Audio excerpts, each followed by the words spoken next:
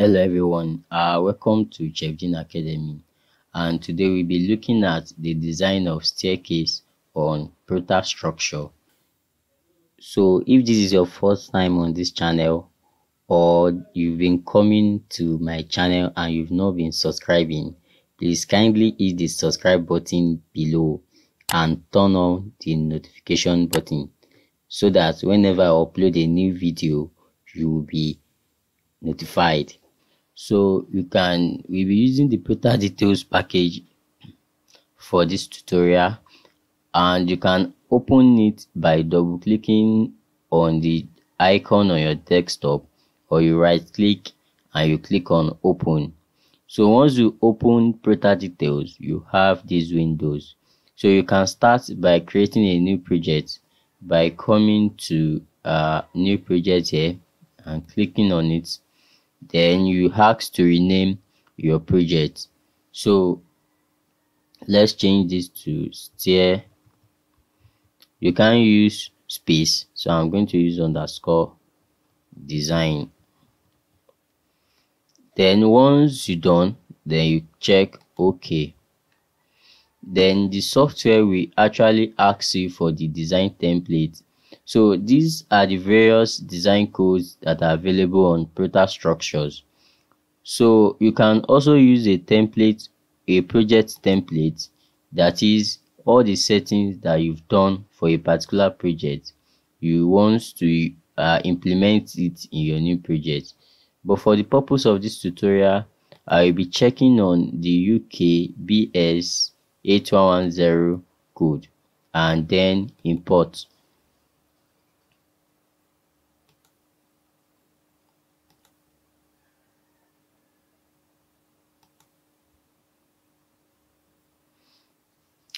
So once you import, then you have this window. Then you can start by creating a new drawing because we are starting with a new project. Then once you click on that, the first thing that you want to do before you start working on any project is actually to set your project. That is to carry out some parameter settings such as the cover setting, the type of reinforcement that you want. You can actually do that by coming to setting, then coming to options.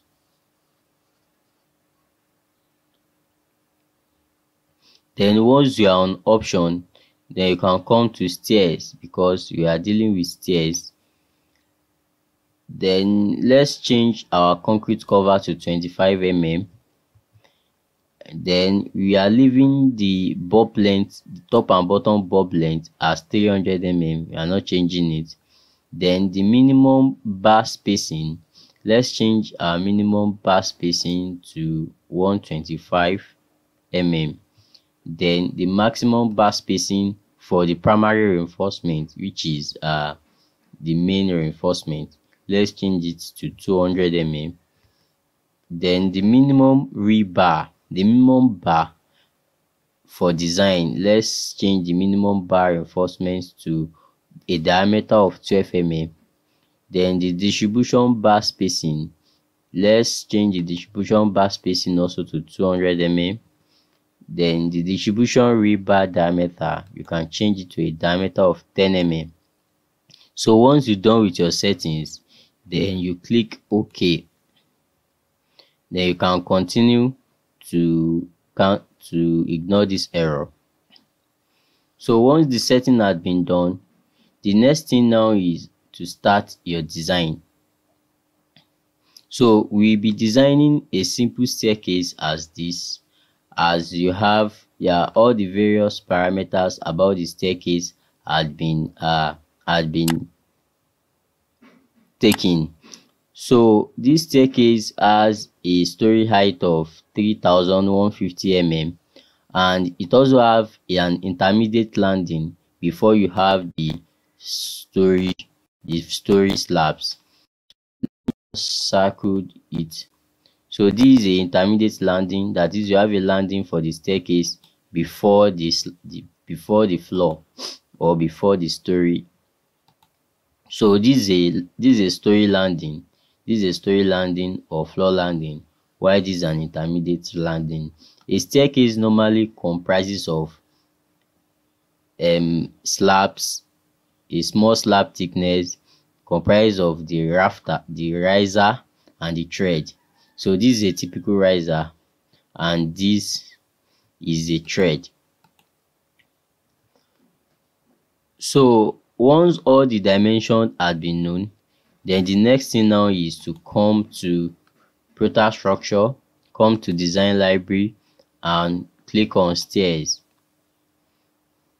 So you see we have different type of stairs that you can design on Prota. You have the double armed stairs, you have the load bearing stairs, in which then you have the spiral stairs. For the purpose of this class, looking at the type and the orientation of all the staircases that we have here, you see that our own stairs is actually a double arm stairs supported by outer edges, because this staircase is supported by this beam here, this beam here, and this beam here. The beam here are not supporting the staircase, they are floor beams. So this is actually the plan of the staircase, while this is the elevation. So therefore we'll be using the first option, which is supported by outer edges. So the first thing that we'll have to input is our story height. The story height, as we said earlier, is 3150. So come in here, enter 3150. Then the next thing is the width of the stairs. So the width of the stairs can actually be seen on, you can actually see that on plan, which is 1300. So come in here, enter 1300. Then the story landing width, actually you can see the representation of each of these parameters in the diagram here. So as we are making changes to these stair parameters, there will be some changes in the diagrams here as well. So the story landing width is represented by BSK, which is this part of the stairs, and according to our own staircase, the story landing width is 1088, which is this value, while the intermediate landing width is 1113 mm. So coming back to Prota, so 18088, and here we have 1113 mm. Then the plate thickness of the stairs, this is actually the thickness, the slab thickness for the stairs. You know, I said stairs comprise of a small slab and you have the riser and the tread. So the thickness of the stairs is 150, of the plate stairs is 150, while the thickness of your story stairs is also 150. The thickness of your story is also 150. So that means the plate thickness for the stairs is 150. The plate thickness from the landing is also 150. Then the stair hole is actually represented as BK. In the diagram here, you can see BK. This is the stair hole. So coming to our own staircase, you can actually see that on plan. So this is stair hole and has a width of 200 mm. So we have 200 mm. Then the next is the number of stairs. This is actually the total number of staircase. So you can actually count the number of stairs that you have. We have 1, 2, 3, 4, 5, 6, 7, 8, 9, 10, 11, 12, 13, 14, 15, 16. So in our own case, we have 16 staircases. 16 staircase. Then the step width, the width of the stairs, which is the tread, is actually 300 mm. As you can see here, 300 mm. 300 mm. Then the step height, which is the riser, that is 150. Then additional dead loads. Normally ProtaStructure is going to calculate the dead load automatically based on the input parameters. But additional dead loads is for other dead loads that are not uh, other dead loads, which include the finishes, the grid, and dead load for services. So you can use a dead load of 1 kilonewton depending on your you can use an additional dead load of 1 kilonewton per meter square or 1.5 depending on your design code. So let's use a additional dead load of 1.5. Then live load. This actually depends on the purpose of your structure. If the staircase is a staircase for residential building, you have a minimal live load. But if the purpose of the staircase is to if the purpose of the staircase is for public buildings such as hospital, schools, then you have a higher live load. This is actually based on your design code. So for the purpose of this class, we'll be using a live load of 1.5. Then the support width, this is actually the width of the beam that is actually supporting the staircase. According to our own example, we have this beam is supporting our staircase. So the width of this beam can actually be measured by coming to dimension. The height of the beam is 450. The height is 450, while the width is 225 mm. So coming to ProtaStructure, so we have 225 for the width and the height is 450. So once I'm inputting any of these parameter, once you're done with the parameter, the next thing now is you can label your staircase. So let's change it to stair 1. So once you're done with putting all your dimensions, okay, let's change our story height to this. So once you're done with inputting all your dimension, then you can click on redesign for you to actually ask ProtaStructure to design the staircase based on the parameters that you input. So once I click on this, then you see it said insufficient plate thickness of stairs arm. That means the thickness of the plate needs to be increased. So let's go back. Then you now go to the plate thickness, you increase it by an increment of 75 and 25 mm. So let's change the thickness to 175. Then once this is done, then you click on redesign again. Stairs has been designed previously, click on yes. So now you can now see that the design had been done. So let's say there is something that is also failing again, so it will bring the error before design is being done. So you can actually now see that you now have a bar diameter of the ProtaStructure is providing a bar diameter of 13 mm at quantity of 9 for the primary rebar at the top and at the bottom, which is spacing of 150.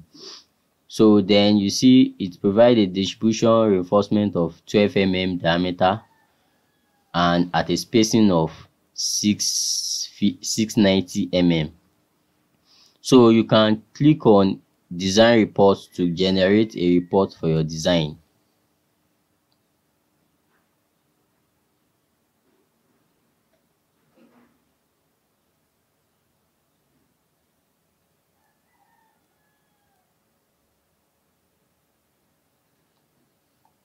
So this is actually your design parameters.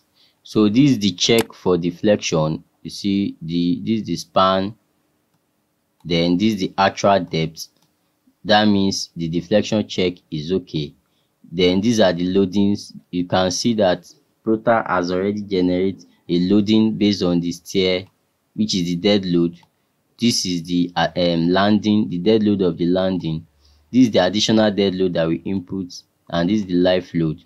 Then you can see the section forces on your members. Then this is actually the bending moment. Then you can see the reinforcement required and what it's provided. So you can just close your design report, or you can export to PDF using this icon, or if you want it to be exported as document file. So I'm just going to close the design report. So once your report has been generated, the next thing is to generate your details drawings. So then you can actually do that by clicking on detail drawings. So once you click on detail drawings, you have this mouse cursor, a pointed mouse cursor. Then you can click on any point on the template or on the window to actually start your detail drawing. So I'm just going to click here.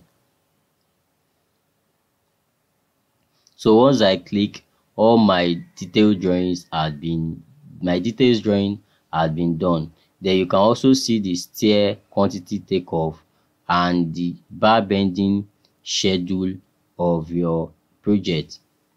So if you are satisfied with this, you can just export this detail to AutoCAD, or you can export it as DWG file by using this export DWG, clicking on it.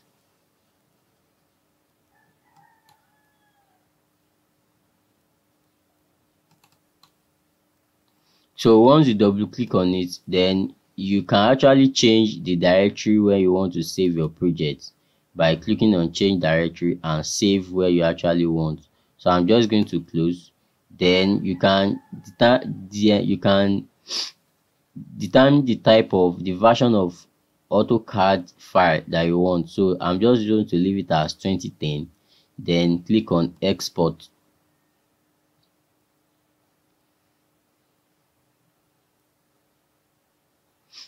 So once the export is being done, then you can click on it to actually open it.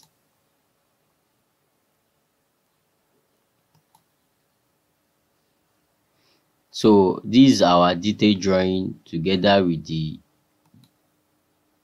taking off, together with the quantity taken off. So thanks for listening.